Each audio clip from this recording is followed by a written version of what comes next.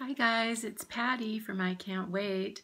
I hope everyone's doing well today and having a great day this Thursday, October 19th, 2017. Today is kind of a special day for me. It's my 6-month surgiversary, so I'm really excited about that. I'm excited with my progress, and I just wanted to update you guys on kind of what's going on with me. I'll run the numbers first. I am 5'3½". I'm 59 years old, and I had vertical sleeve gastrectomy or VSG weight loss surgery on April 19th, 2017 in Tijuana, Mexico with Dr. Mario Almanza of Weight Loss Agents. I had a great experience. I've done really well. I haven't lost as much weight in inches as I was hoping that I would by this time, but I am just excited that the scale is going in the right direction. So anyway, I am currently following, as of month 4, so for the last 2 months I've been following a low-carb keto type diet, and after a 4-week stall, which was scary, my weight loss is now continuing to go down. So today's weight is 197.9. Yay! I'm so glad I'm still in Wonderland. I was afraid it might creep back up for some unknown reason, just my mentalness. But anywho, I'm really glad that I'm still in Wonderland, and I'm glad that I'm still doing okay, losing 1 to 2 pounds a week.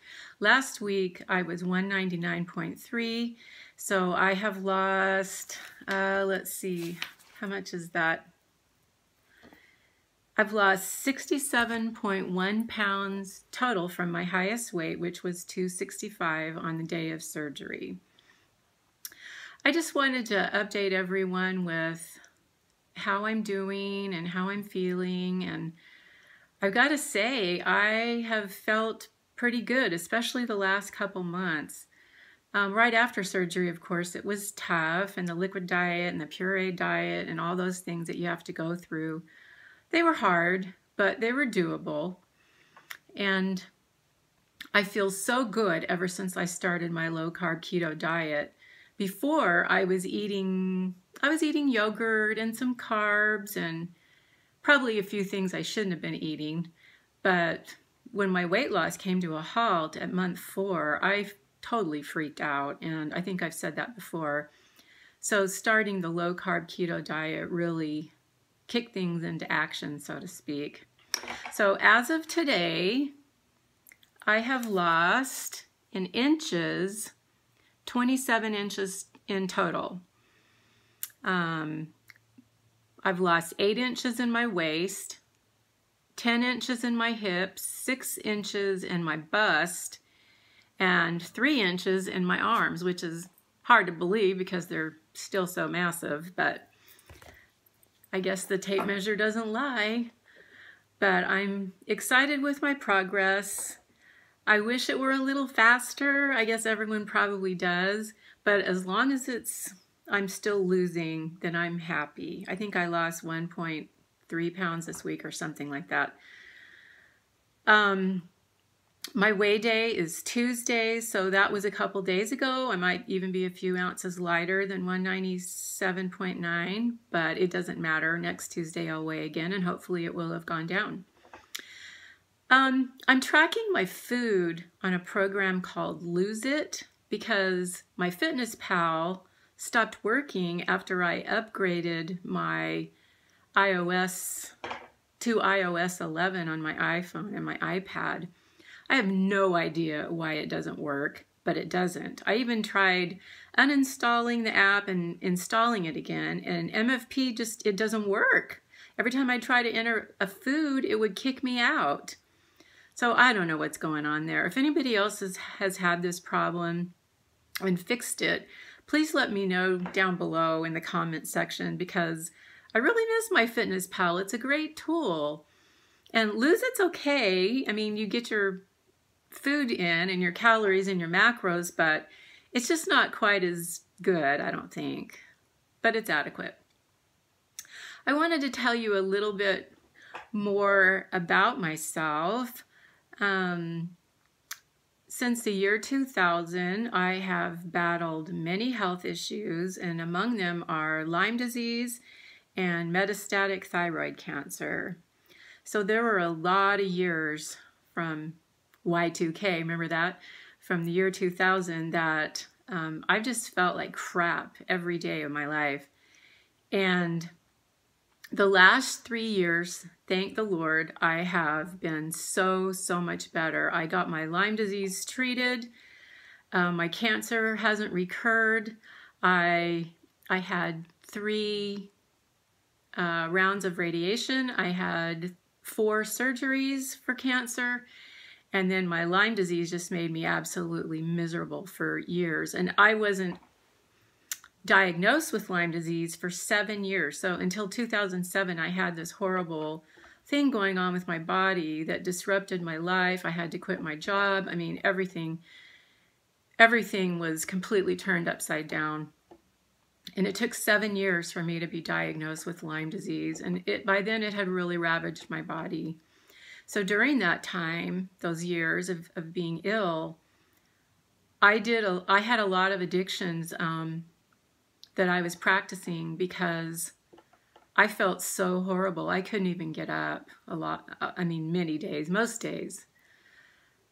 I shopped, I got my family in debt, and I ate and ate and ate. And that's sort of what precipitated my being morbidly obese. So getting my health problems solved really went a long way in helping me with trying to lose the weight. I think I lost 50 pounds 3 or 4 times in the last 20 years. It's just ridiculous. So I knew about a year ago, last fall, that I decided to get VSG surgery, weight loss surgery. And I knew that it was the right thing for me, and I just had a sense of peace about it, and I felt like that was the right decision, and my husband concurred. So we sold the vehicle, we raised the money, and my insurance wouldn't cover any kind of weight loss surgery for any reason whatsoever. So we had to go to the Mexico route, which was fine, and I'm happy I did it. So any of you on the fence about VSG in general or going to Mexico, don't be. It's good. It's fine. It's one of the best decisions I've ever made in my whole life. And it has helped me so very much. I can't even tell you. So please don't be afraid. Every surgery has or can have complications. And I've experienced many of them because I've had 18 surgeries in my life. Many of them gynecological, excuse me. But if you have any questions or comments about VSG surgery, just put them down below and I will read them and I will answer every single one of them. So I am married to a wonderful guy. I have 2 grown adult children. My son is 31 and lives in Northern California. My daughter is 28 and she lives in northern Utah, about 5 hours from me. I have 3 grandchildren so far. Hopefully I'll have more. And I live a pretty peaceful, happy life. I don't have a lot of stress going on. I don't work. I volunteer at our local hospital in the surgical recovery room, or also known as PACU, for you nurse people and medical people out there. I love my volunteer position. It's hard work sometimes. I do a lot. I do the same thing the CNAs do pretty much, except take blood sugars on patients. So I really enjoy it, and it's my social outlet. I moved from California to southern Utah about 14 years ago. I love it here. But I don't have a lot of friends. I have friends at church and a couple I see on occasion outside church. But most of my friends are in Arizona and California still. So I get really bored and really kind of lonely. And I know that probably makes some of you mad because you have such stressful, crazy lives and you're still raising kids. And working and doing all that stuff. I did it too. I know what it's like. It's some of the hardest trials and hardest times of your life. But then you're an empty nester and you have the opposite problem. So that's why I love YouTube. I watch YouTube videos every single day, not just from weight loss surgery patients, but other videos too. And I learn a lot from a lot of people. I'm so grateful for all of you, and I'm so grateful for all your videos. Please continue to make them because they really make my day. I want to thank everyone for commenting and subscribing to my videos. I've only made, I think this is my 4th or 5th one, but it means a lot to me that you view them and that you love and support me. It helps me so much in my life because I don't really have anybody else to talk to about my weight loss surgery and the journey that we're on.